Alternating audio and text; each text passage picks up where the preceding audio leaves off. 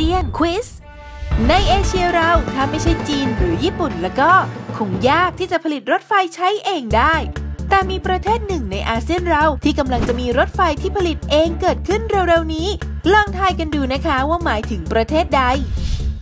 ด้วยความช่วยเหลือทั้งทางด้านการเงินและด้านเทคนิคจากประเทศจีนเมื่อปีที่แล้วหน่วยงานการรถไฟของประเทศที่ว่านี้ได้ส่งเจ้าหน้าที่และวิศวกรจำนวน56คนไปอบรมที่เมืองต้าเหลียนประเทศจีนให้มีความสามารถกลับมาผลิตรถไฟดีเซลใช้เองได้ภายในประเทศในโรงงานแห่งใหม่ที่ตั้งอยู่ที่เมืองเนปิดอร์ซึ่งโรงงานแห่งนี้มีศักยภาพในการผลิตรถไฟที่ขับเคลื่อนด้วยเครื่องยนต์ขนาด 2,000 แรงม้าวิ่งได้เร็ว110กิโลเมตรต่อชั่วโมงเลยทีเดียวละค่ะดังนั้นประเทศที่ไม่ต้องซื้อรถไฟจากต่างประเทศมาใช้ก็คือเมียนมานั่นเองค่ะ